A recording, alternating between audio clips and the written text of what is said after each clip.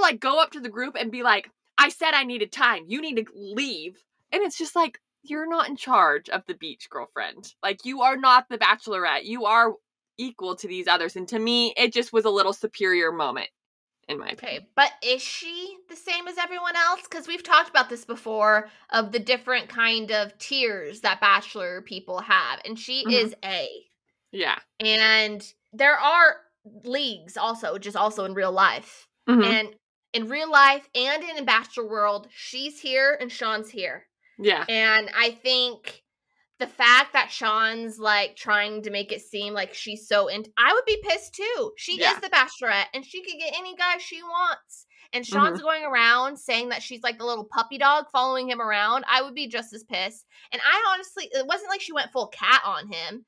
She would listen to him. She realized she didn't like it. She didn't like what was going on. It was not going to be working for her anymore. Sean annoyed her and upset her and made her look away to the beach, to the cameras, and she didn't like it. And so she told him. Why does her saying her feelings and how she feels about the situation and being decisive and also not like going and cry?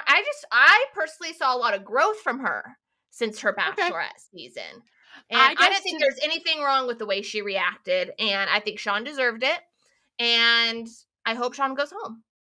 Yeah, and that conversation between Sean and Jess has got to be the most awkward thing that's ever happened. I hated it. I know. I hated it. I just love how Jess makes fun of herself on social media the next day also. She made fun of herself for the bloating comment, and she made fun of herself. I love you as a friend. Like, it was just No, it was really bad, but also it's like, does he not like read her body language ever? Because and also, that's another thing.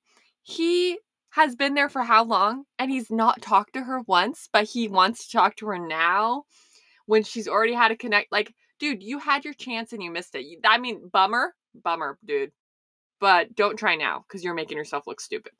And stop bringing Taylor Swift into it. She has nothing to do with this. I know, and that's like his one like Taylor Swift. Thing. Do you even like Taylor Swift? Nothing. Yeah, he knows nothing. No, I right there on the spot, I'd be like, okay, sing to me all too well the 10-minute version. Then I'll believe you. And then I'll walk off this beach with you right now. Yep. And he would not even get through the first line.